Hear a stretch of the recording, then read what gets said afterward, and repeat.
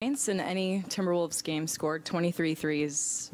Is this exactly the night that the offense really needed to get going here? Well, I mean, it's a night that when you make 2 out of every 3 shots, you're going to score a lot of points, particularly if a lot of them are threes. So I've just been really pleased with the quality of shots we've been able to generate over the last few games. And then that kind of sparks a rhythm, and guys can kind of feel where the shot may come from, and they're shooting with a lot of confidence.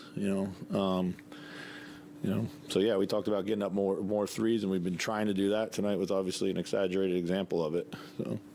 You talked about the injuries and how that presents opportunities to some other guys to step up. How do you feel like Nate Knight has embraced that opportunity? It's been great. Everybody's really stepped up. Nas stepped up into the role, then he goes down. Nate stepped up. Luka gave us great minutes, particularly in his second shift out there in the third. Everyone's really played well for us. Bryn, I thought, played well too. He's been playing well. So, do you think Ant kind of being forced in a situation where he had to play make for others, I don't know, turned on a light where that can maybe be a more consistent thing moving forward? Sometimes when he's been trapped a lot, or they've been up on him in pick and roll. It forces you to pass, forces you to see the floor, it forces you to change kind of your mindset about where your teammates are. I think he's doing a really good job of understanding where his teammates are early in the possession, and then puts pressure on the defense and can make the pass later. He's really filling up a stat sheet right now. Like the other night, he had 11 rebounds and 7 assists, and tonight's the opposite. But just doing it all. Did it feel good to deliver a performance at home that fans could kind of have fun with throughout, given some of the other games that have happened here this year? Yeah, for sure. We haven't played well at home. We just haven't. But we've played better at home the last few times we've played. And just, again, it's one of the quirkiness of every team has its own idiosyncrasies. But, we've said long, this is a great sports town. You got to give them a reason to come out and cheer for you. And I think we're doing a better job of that, What did you like defensively in the fourth quarter that really seemed to kind of create that separation? I thought we did a better job as the fourth quarter went on of defending without fouling as much. We started out a lot of little fouls and rebounding. We rebounded well. Chris, it's kind of rare that a team has 5 big centers. How have you kind of approached that this season of keeping them engaged? Because when guys have come in, it does seems like they've taken that opportunity. Yeah, I think I said it pregame to. I think Nas is a great example of just staying ready. He's played every role from the third 5 to the fourth 4 or whatever, to a starter, to a couple DMPs at times. And he's just stayed ready. We have great flexibility in our roster. We felt that we had that,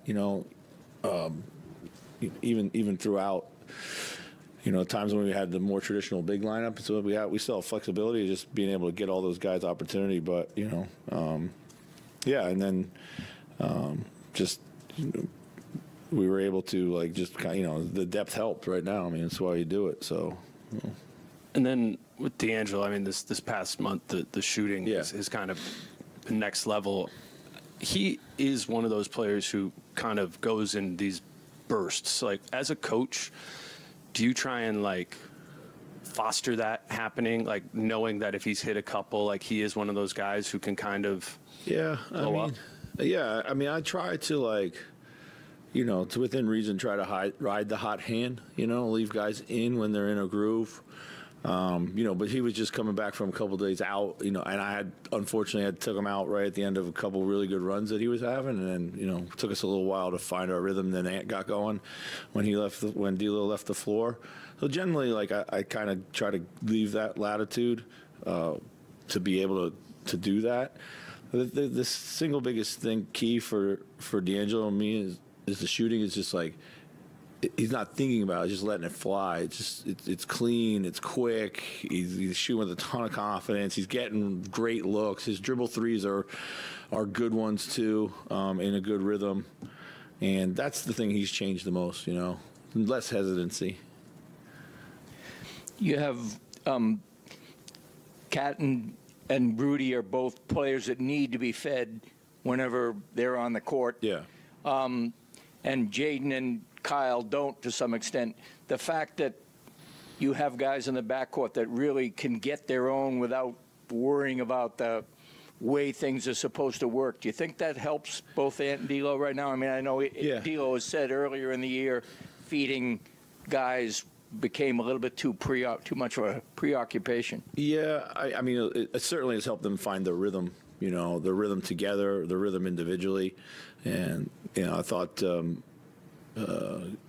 from the beginning of the season, like you've heard me say, like the two bigs have, when they played together, they had their own rhythm, and the guards now have found a rhythm. And now the key is, when we all get back together, and we got to marry it up. But and I think also we can learn some lessons with our spacing.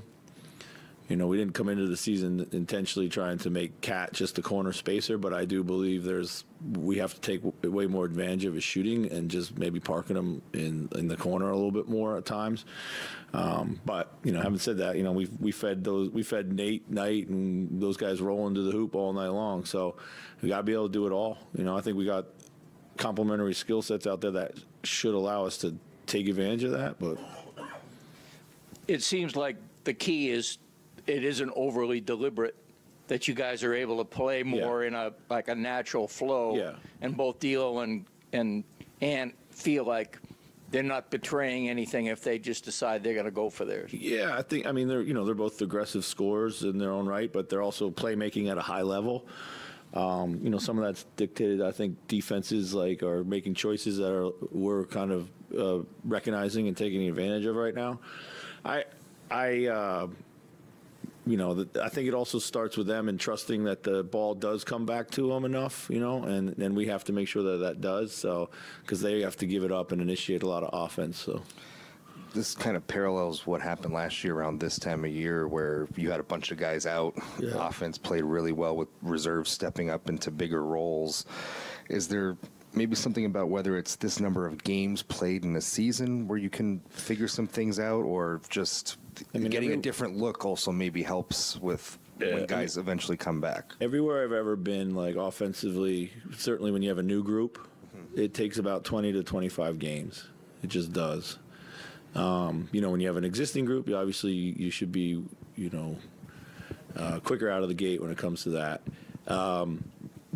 What it shows you is that we're not holding the ball as much. We have less ball stoppers on the floor at any given time, and now we can see the rhythm of the offense. And I'm a big believer of you got to see the rhythm of the offense. We watch a ton of film where we play well, because we play with a lot of freedom and randomness, but you have to feel that and see that. And I think when guys see it and see how much fun it is and how their teammates can help too. I think it hopefully breeds some momentum in the offense. You kind of touched on it earlier and with that answer, but you speak often of guys having have trust in the offense that the ball is going to come back around. Do you sense a growing trust among these guys? I do absolutely sense a growing trust. I also sense a growing sense of accountability. Guys know when they've taken bad shots and they should have moved it on and stuff like that. So they're doing, and those things happen. That's basketball, but it comes from a way more genuine place. So. Just curious if you heard anything on Nas. No, I didn't really. I mean, some sort of trap muscle or something like that. I don't know. So you're kind of hoping for the similar effect that literally did come from that COVID period last year? I mean, I'm hoping for winning. Yeah, but the same effect of the way offense moved and everything. That's exactly what you described, basically. Yeah, exactly. That. I mean, seeing us play well like that and putting a lot of things in, on video where we can learn and teach from. There's a lot of parallels to last year, the rhythm of the season, but the teams are so different, So, but to your point, yeah, no doubt. So. And Chris, I think you guys shot something like 77% on 2-pointers tonight, and moved really, really well without the basketball. Mm-hmm. What do you think about that cutting specifically you can look at tonight and really try to take with you into this next week or so?